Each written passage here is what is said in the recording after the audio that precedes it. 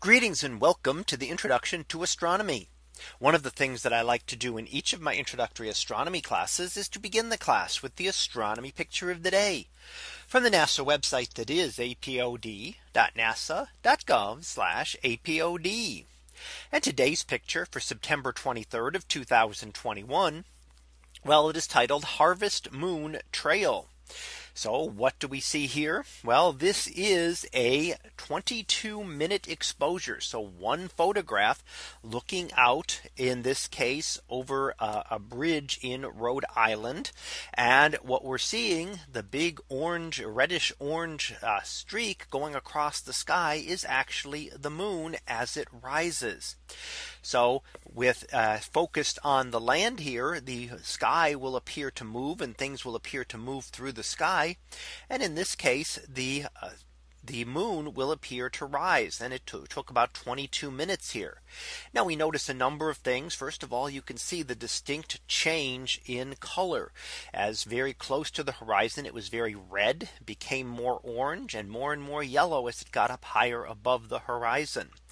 Now this occurs because we're looking through the atmosphere, and when we look through atmosphere, we see far more of it when we look close to the horizon. Atmosphere is very good at scattering out blue light, the shorter wavelength. So as we look very close to the horizon, we see the moon rising or setting, or the sun rising or setting. They appear very red, not because anything has changed with the sun or the moon, but simply because we are looking at them through more atmosphere. So only the very longest wavelengths can make it through. As it gets higher in the sky, we're looking through less atmosphere, and therefore it starts to become the distinct yellow and then a almost grayish white color when it gets very high in the atmosphere. Now this is also called the harvest moon. The harvest moon is the full moon that occurs closest to the September equinox.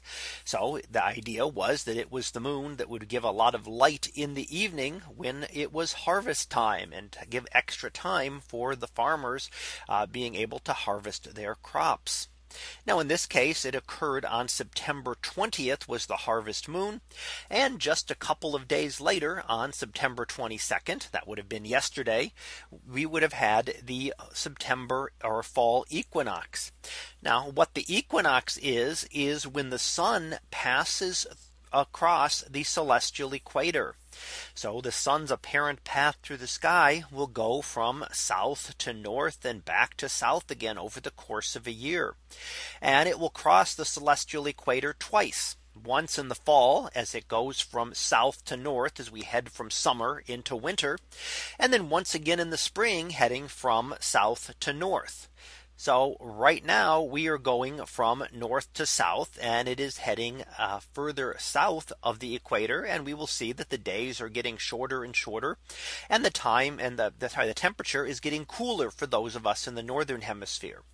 Of course, seasons are opposite for the southern hemisphere. So the first day of fall for the northern hemisphere is the first day of spring for the southern hemisphere, and those in the southern hemisphere are heading into summertime.